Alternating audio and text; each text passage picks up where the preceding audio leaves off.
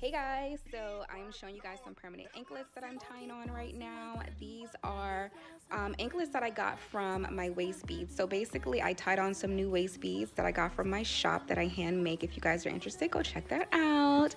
But yeah, these are just excess beading slash threading that I got from my waist bead that I tied on, and I'm gonna make them into anklets.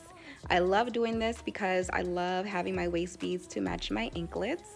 And yeah, these are very, very permanent, you guys. The only way to take these off is to cut them, like chop chop with these scissors.